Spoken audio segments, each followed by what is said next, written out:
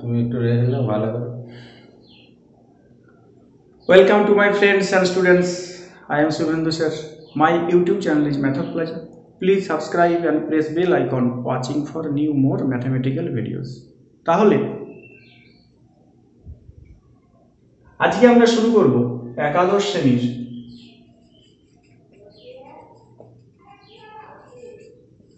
সঞ্চারপথ বা লোকাস।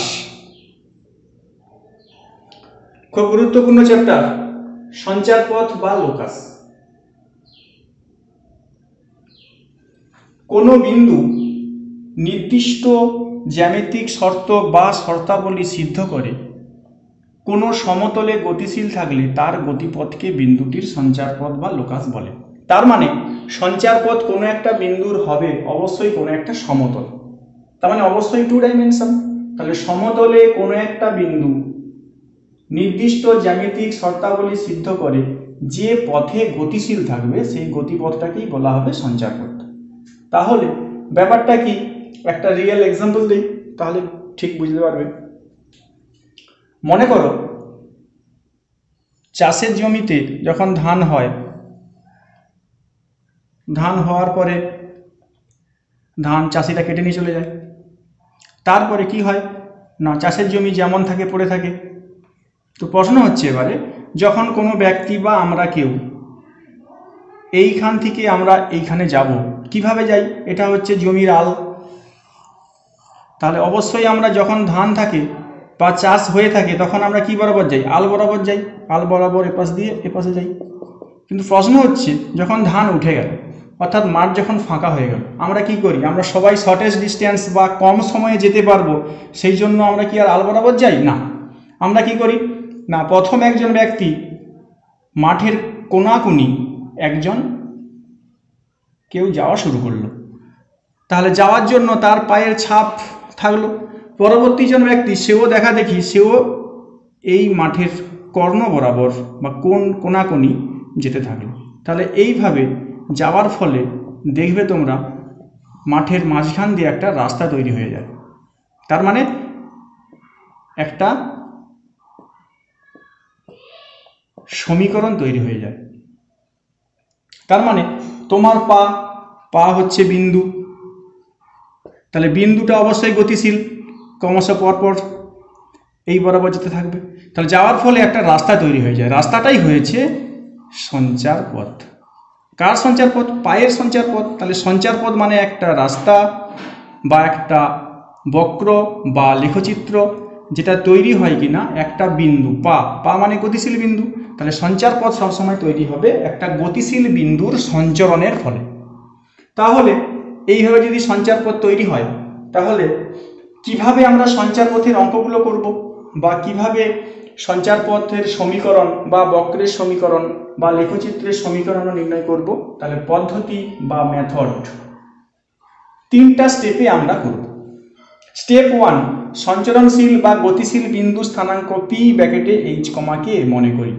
তাহলে যেহেতু বিন্দুটা গতিশীল বা সঞ্চরণশীল তাহলে বিন্দুটার স্থানাঙ্ক আমায় ধরতে হবে এইচ কমা কে দিয়ে। স্টেপ 2, কোনো একটা প্রশ্নে জ্যামিতিক শর্তানুযায়ী যা বলা থাকবে একটা এইচ ও কে এর মাধ্যমে একটা সমীকরণ তৈরি হবে। 2 নম্বর স্টেপ। স্টেপ 3, সমীকরণটাকে সরলীকরণ করার পর এইচ সমান এক্স এবং কে সমান ওয়াই বসিয়ে সঞ্চারপথের সমীকরণ আমরা পেয়ে যাব, তাই না?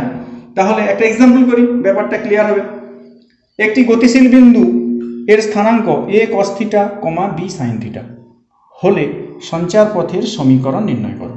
তাহলে থিটা কি? এখানে থিটা হচ্ছে প্যারামিটার। আগেই বলেছি রাশি 3 প্রকার হয়, ধ্রুবক রাশি, চলরাশি এবং ওই দুটোর মাঝামাঝি একটা জিনিস যাকে বলা হয় প্যারামিটার বা বাংলায় বলা হয় প্রাচল। তাহলে প্যারামিটারের কাজ কি? প্যারামিটারটা ওই বিন্দুর স্থানাঙ্ককে নোটিফাই করবে। নোটিফাই মানে পরিবর্তন করবে। থিটার মান যদি 30 ডিগ্রি হয় তখন একটা মান আলাদা হবে, থিটার মান যদি 45 ডিগ্রি হয় তখন একটা মান আলাদা হবে, 60 ডিগ্রি যদি হয় সেটা একটা আলাদা হবে। তার মানে এই বিন্দুটা হচ্ছে গতিশীল বিন্দু বা মুভেবল পয়েন্ট বা সঞ্চরণশীল বিন্দু, ফিক্সড নয়। এই থিটা প্যারামিটারের কাজ হচ্ছে এটাই। কিন্তু আমাদের কাজ হবে কি? তাহলে যেহেতু থিটা প্যারামিটার, এই প্যারামিটারটাকে আমাদের এলিমিনেট করতে হবে, প্যারামিটারটাকে সরাতে হবে। সরানোর ফলে যে সমীকরণটা তৈরি হবে, মানে সঞ্চার পথের সমীকরণ তৈরি হবে, সেই সমীকরণটাই আমাদের কিন্তু নির্ণয় করতে হবে। তাহলে কি করব না, স্টেপ 1 মনে করি গতিশীল বিন্দু স্থানাঙ্ক পি ব্র্যাকেটে এইচ কমা কে, অবশ্যই যেহেতু গতিশীল বিন্দু তাহলে এইচ কমা কে দিয়ে আমরা ধরব। স্টেপ 2 শর্তানুসারে এইচ সমান এ কস থিটা, কে সমান বি সাইন থিটা, তাহলে এইচ বাই এ সমান cos theta, K by B সমান সাইন থিটা। স্টেপ 3 আমাদের কাজ কি হবে না, এই দুটো শর্ত থেকে সরলীকরণ করে থিটাকে এলিমিনেট করতে হবে। কেন, প্যারামিটার যেগুলো থাকবে প্যারামিটারকে কখনোই রাখা যাবে না। তাহলে আমরা স্টেপ 3তে কি জানি, কস square theta plus sine square theta সমান 1। কস স্কয়ার থিটার মান কি হবে, H square by A square, plus sine square থিটার মান হবে কে স্কয়ার বাই বি স্কয়ার সমান 1।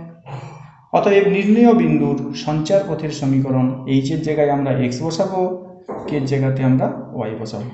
তাহলে x square by A square plus Y square by B square সমান 1। তাহলে এটা একটা সঞ্চার পথের সমীকরণটা তৈরি হলো। তাহলে আগেই বলেছি সঞ্চার পথের সমীকরণ মানে কোনো একটা বক্রের সমীকরণ, কি সরল রেখার সমীকরণ বা লেখচিত্রের সমীকরণ। তাহলে এই সমীকরণটা কি হবে, এই সমীকরণটা হচ্ছে ইলিপস বা উপবৃত্তের সমীকরণ। এটা আমরা পরে ডিটেলস করব। ক্লাস 11-এর পরবর্তী চ্যাপ্টার আছে অধিবৃত্ত, বৃত্ত, উপবৃত্ত, পরাবৃত্ত, সমপরাবৃত্ত, এরকম অনেকগুলো চ্যাপ্টার আমাদের পরে আছে, তখন আমরা বুঝতে পারবো এটা হচ্ছে উপবৃত্তের সমীকরণ। তাহলে সঞ্চার পথ মানে কি দাঁড়ালো, এক কথায় কোনো একটা বিন্দু নির্দিষ্ট জ্যামিতিক শর্তাবলী সিদ্ধ করে কোনো সমতলে গতিশীল থাকলে যে গতিপথ বরাবর যায় বা যে লেখচিত্র বা যে রাস্তা বরাবর যায় সেই রাস্তাটাকেই বলা হবে সঞ্চার পথ। তাহলে অবশ্যই রাস্তা মানে একটা বক্রের সমীকরণ হবে, কি সরল রেখার সমীকরণ হবে, কি লেখচিত্রের সমীকরণ হবে, সেইটি আমাদের নির্ণয় করতে হয়। এটাই ছিল লোকাস বা সঞ্চার পথের কনসেপ্ট, থিওরি এবং এক্সাম্পল। খুবই গুরুত্বপূর্ণ এটা হায়ার স্টাডির ক্ষেত্রে। সবাই আশা করি ভিডিওটি দেখে তোমরা উপকৃত হবে এবং পরবর্তী ভিডিওতে আরও কিছু আমরা দেওয়ার চেষ্টা করব, সেটার জন্য তোমরা অপেক্ষা করবে। Thank you for watching.